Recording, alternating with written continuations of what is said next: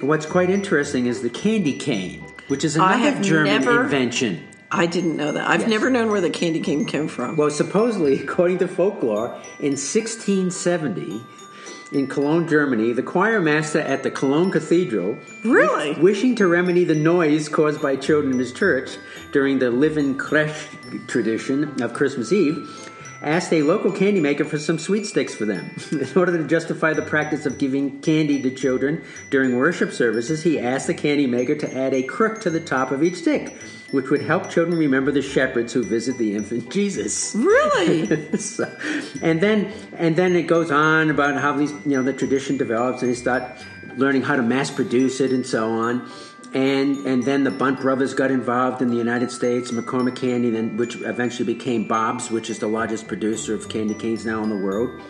But what also is pretty interesting is that there was a Roman Catholic priest who in 1957 patented his invention called the Keller machine. His name was Keller.